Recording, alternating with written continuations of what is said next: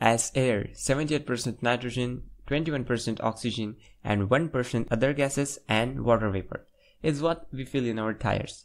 Then does filling the whole tire with nitrogen make any difference? Let's untangle that. Do we need the nitrogen tires?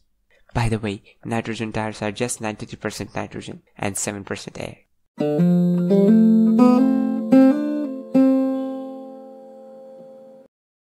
Comparing nitrogen tires with the normal air-filled tires, there are two main things to consider. Number 1. As the air is only 7% of the nitrogen tire, hence the relative water vapor content in the nitrogen tire is significantly less than the ones of normal tire. And point 2.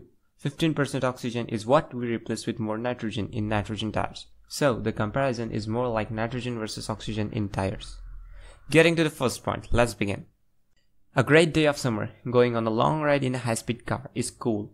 But what's not is the hot asphalt and the rubbing tires with great friction. And when there's friction, there's heat, which expands the air in the tire, especially the water vapor present in it. And as it is more susceptible to the thermal changes, it expands a lot. And as the tire is a tight space for gas, internal pressure increases, makes the gas swoop out and escape.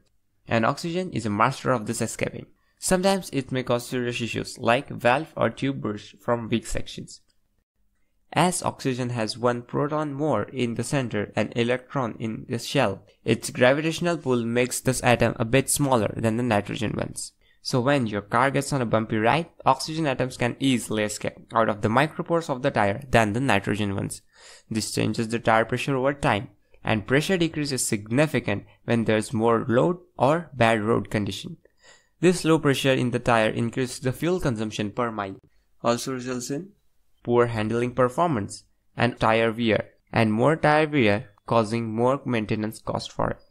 So next time you visit an air refill, have a try on nitrogen. If you learned something new, check out the other videos on our channel and subscribe for the new ones. Like and share the video.